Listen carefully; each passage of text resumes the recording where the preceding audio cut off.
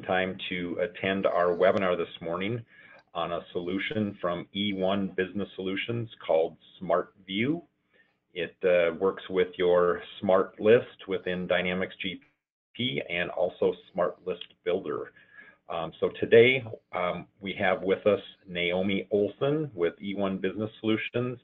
She is going to be doing the presentation for you, and everyone is on mute for the presentation, and then at the end of the presentation we will unmute the lines and be able to take questions from you. So at this time, bear with me one moment. I'm going to change presenter and allow Naomi to present the solution. Perfect. Thank you, Eric.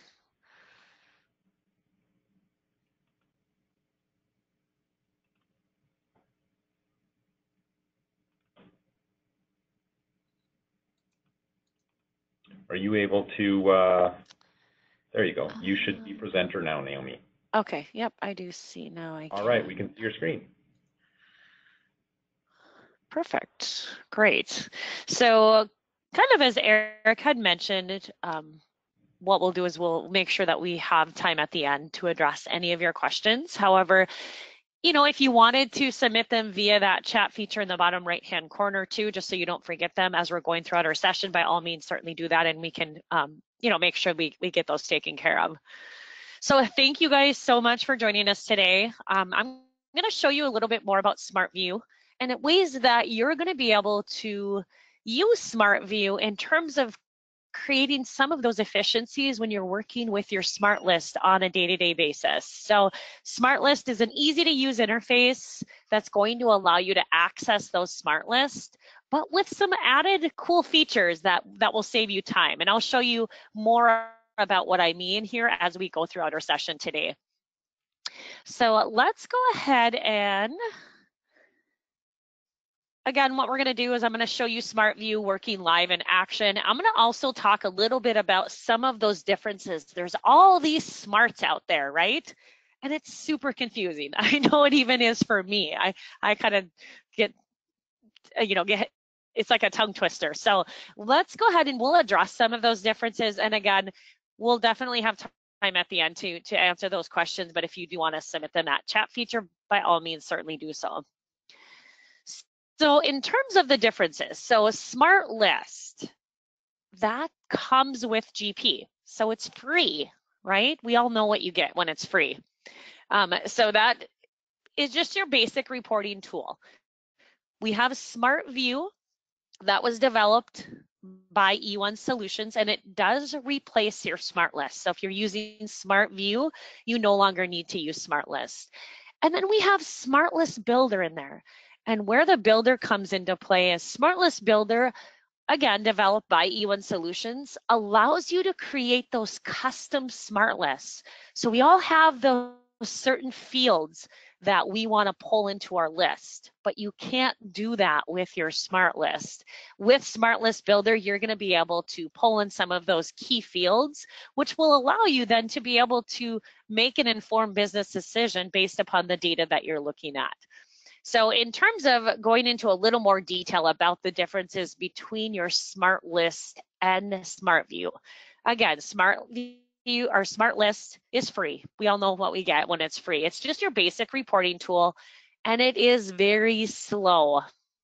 Kind of a story around that. There was a customer who was using Smart List, and they would literally pull up their lists at the beginning of the day, in hopes by maybe after lunchtime, those lists were done loading. Once we implemented SmartView, they were able to pull in thousands of transactions within seconds. And I'll show you here a little bit later on, we'll actually do a speed test. So I'll show you firsthand where you can see the differences in how fast SmartView truly is. With Smart List, you only have 4 filters. I don't know about you, but when I'm working and querying my data, I need more than 4 filters. So therefore, you're just going to have very limited data that you're going to expose. Now, in terms of SmartView, again, that was developed by eOne. It replaces those smart lists, and it really makes working with your lists on a day-to-day basis so much easier.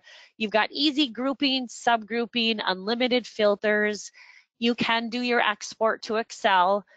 You also have the ability, and this is kind of a neat feature. So let's say you have users that are going into GP, but they're going in there only to access those lists. You can give them access to those lists outside of GP. Therefore, you can save a GP user license. Also, any list that you've created using Smart List Builder, you're going to have access there right in SmartView. And the other thing is you can open up more than one instance at a time. So I have about 3 or 4 instances of SmartView open, and that way I can toggle back and forth from report to report throughout the day. All right, well, let's go ahead and see SmartView. I've talked enough about it. Let's look at it firsthand here. And we're going to start out with a speed test. So I do want to show you how fast SmartView is in comparison to your smart list. Now, as we're going throughout this session too, if you guys want to maybe think about some of those pain points that you currently have with your smart list, I'd love to hear them, maybe show you some things that we can do in SmartView to fix those pain points. And again, if you want to submit them that chat feature, you certainly can, or we can address them at the end as well. So let's go ahead and have a speed test. So I'm going to go into GP, and you're going to be able to access SmartView just as you would your smart list. So you're going right here in your GP menu structure, and I'm going to go ahead and select SmartView. And let's just go ahead and open up let's do our sales line items. Now, as you can see, when I open up SmartView, it looks very similar to your smart list. So when I open up this list, now, as you can see, what we were able to do is we were able to pull in 1,000 line items within 0.61 seconds.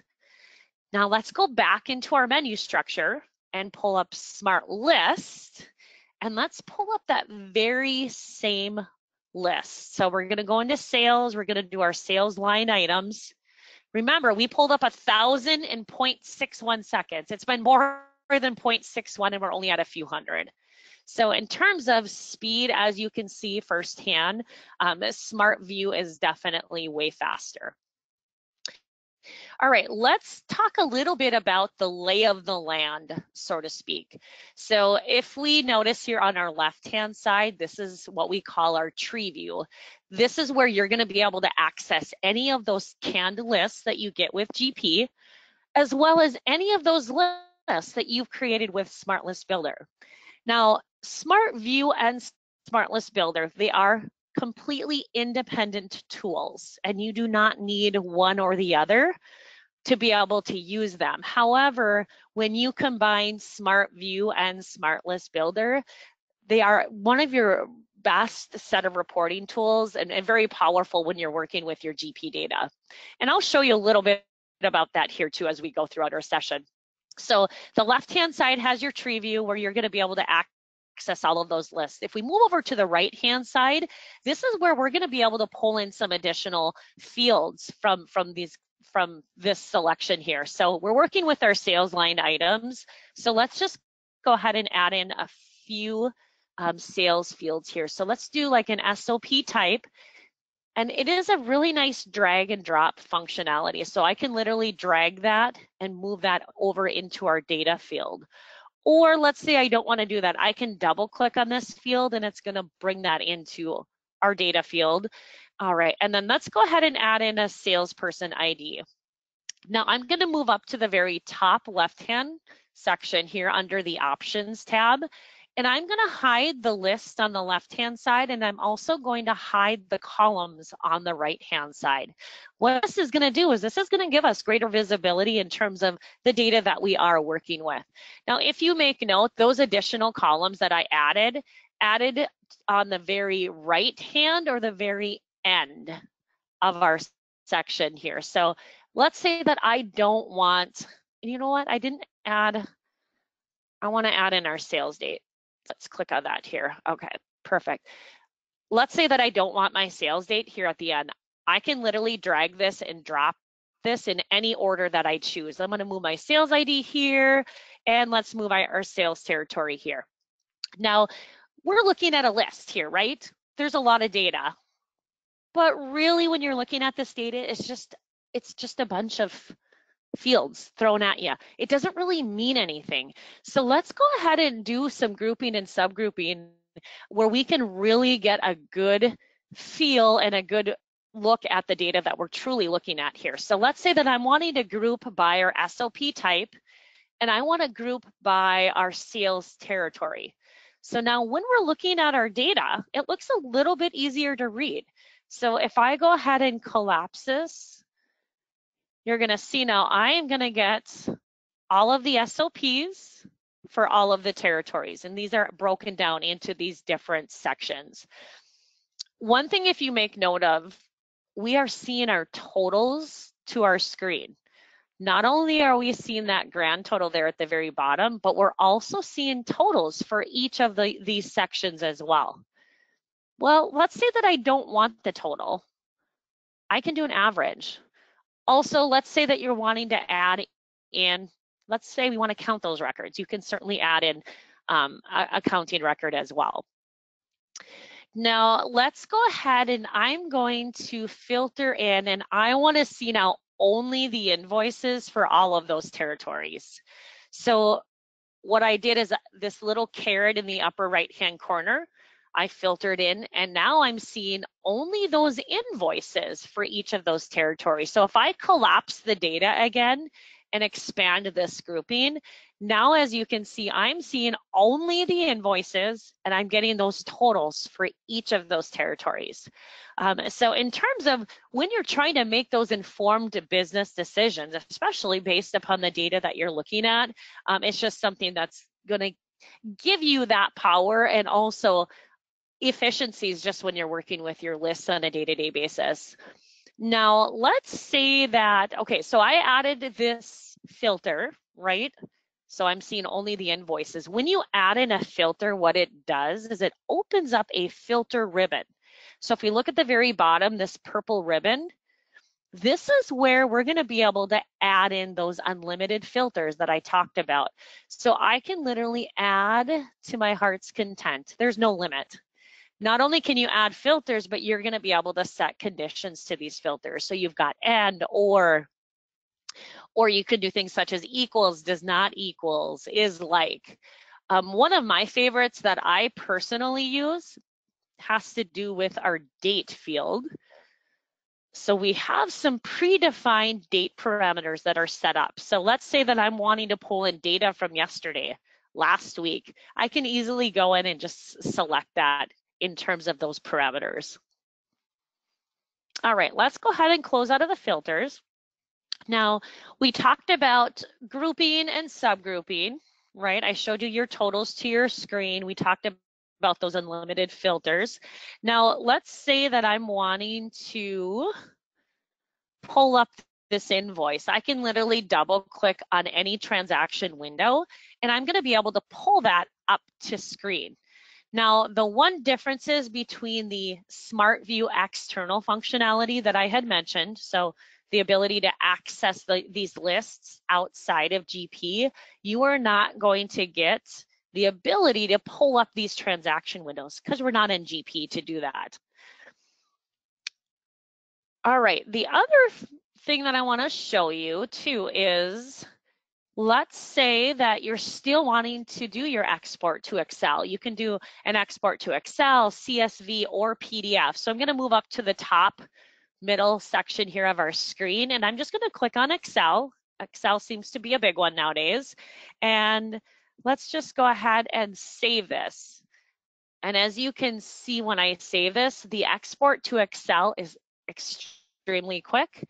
And what it does is it keeps all of the headers and footers just as you had it on your screen. So it's going to keep everything just as you see it. All right, let's go ahead and move out of here. Now, let's say now this is a list that I work with on a day-to-day basis. And I really do not want to have to go into GP and set up all of this grouping and filters and everything every single day. What I'm able to do is I'm able to add this as a favorite. So if you look at the very top left-hand corner, you're going to see this star. I'm going to click on this. Now, when I click on this, this is going to give us the ability to not only save it as a favorite, but you're also going to be able to set up parameters in terms of who you want to access this list. So you can set it up based upon a specific user within your organization. So let's say you have certain users you want to see this list, or you can set it up based upon a specific role as well. Also, if you have more than one company in GP, you can certainly define which company that you want this specific list associated with. In this case, I'm just going to pick all users, all companies. I'm going to go ahead and save it. And now I'm going to move up to the top here under the Options tab. Let's add the lists back to the left-hand side here. So that way you're going to be able to see, so this star with the OTT is the list there that I just saved. So if I go off of this list, what I want to show you is, so here's just your standard list with all of this data thrown at you. Now, if I click on the star with the OTT, as you can see, now it's kept all of the grouping and subgrouping just as we had it prior to saving it. All right, let's go ahead and talk a little bit. Now, I mentioned the fact that SmartList Builder and SmartView, even though they are independent, they work very well together. So you see this modify button here at the very top. If you have SmartList Builder installed, when you click this modify button, what it does is it brings you right into the builder, which what the builder is going to allow you to do is it's going to allow you to display specific fields that you otherwise maybe would not have access to just with those standard smart lists. So you're literally going to be able to go in on the fly and make those changes. All right, let's close out of that. Now let's go ahead and I'm going to move back here to our PowerPoint. And let's talk a little bit about some pricing. There's two different options for pricing. So we've got the one-time cost of $2,500. This is a full site license with unlimited users. And there is a 17.5% annual enhancement. Or the other option is a monthly subscription-based pricing, and that's going to be at $178 per month. And it's pay as you go, and there's no contract. So literally, if you're wanting to go ahead and give it a try, you certainly can do that, and you're not locked into any minimum amount of contracts. Another thing that I do want to mention is the way SmartView is set up is you can actually go ahead and download the tool, and I'm going to show you where you can do that here. So let's close out of here for just a second. And I'm going to pull up our website. And if you go to the Downloads tab and go ahead and click on SmartView, you could install the tool. So if you're using, let's say you're in 28 GP, you're going to want to then install the 2018 version of SmartView, and you can use it for 30 days without even entering any keys. So you're going to be able to use it with your live data. That way, if you want to get a feel for the tool, find if it's something that's going to help you, that's going to benefit you, you certainly can do that. The other really nice thing about this tool is it's just one of those tools that you don't need training on. So if you're a SmartList user, you're literally going to be able to go in, use SmartView, and you're not going to have to try to spend hours to figure it out. You're just going to get it. It's just very user-friendly and easy to work with. All right, so we talked about the pricing. We talked about really in terms of the differences between SmartList and SmartView. We also talked about, how easy it is to use and that you're not going to need any additional training to use it. Also, in terms of the external functionality, you know, if you are accessing those lists, again, outside of GP, you're going to be able to save some of those user license as well. What I would like to do now is, I know I've done a lot of talking. I've showed you quite a few things, and hopefully you guys have thought about maybe some of those pain points that you currently have when you're working with your smart list on a day-to-day basis. So I do want to go ahead and open it up for questions. So if we want to go ahead and unmute everybody, we can certainly, if you want to voice those questions, it might be a little bit easier. Naomi, thank you very much. I have unmuted everyone, so at this time we can take any questions that any of you may have.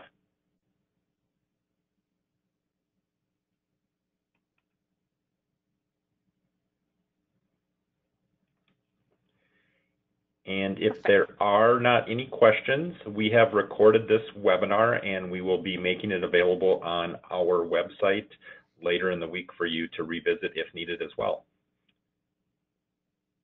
So I want to thank you all for taking the time today to attend the event, and look forward to our next webinar series in August. Thank you all. Perfect. Thank you, Eric.